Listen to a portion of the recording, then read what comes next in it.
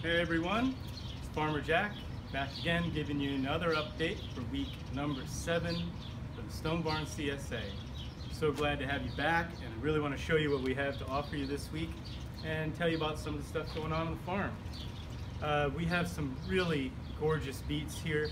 These are some great beets. We've been working with a really excellent organic Dutch seed company for many years, Boldor and Boro.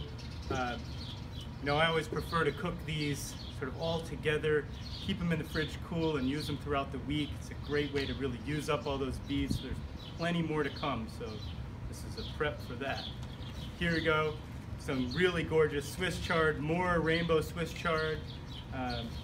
We have Shimonita onions. The whole onion is edible. These are scallions, a really wonderful Japanese scallion, great sweet flavor. Add fresh to salads or saute, however you use them. We have several different types of cabbages. You'll get one of many different types. We have some gorgeous red Omeros and some green round and some also beautiful pointed Caraflex type cabbages. All really sweet and delicious, great for slaw for summer. Big mature fennels here, keep going with that. We've really been enjoying the flavors on that.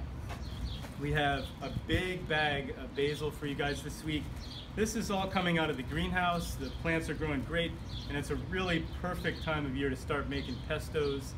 We're giving you a big bag so you can, put a couple of pints away, maybe in your freezer if you don't eat them right away this week.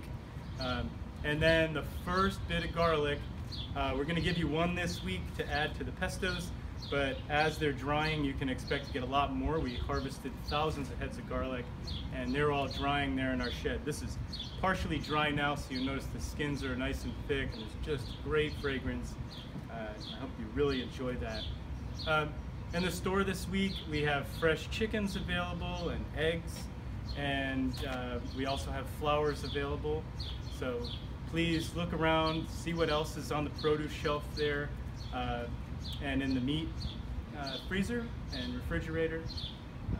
Also take a walk out into the fields. There'll be pints available, half pints available to come up and pick raspberries. That's going to be in the upper vegetable fields. Really, the plants are just laden with fruit. Both red and black raspberries are up there. We really encourage you to bring the kids or bring a friend, take a walk through the space, eat a few, and take some back with you at home. Anyway, thanks again, and we'll see you later this week.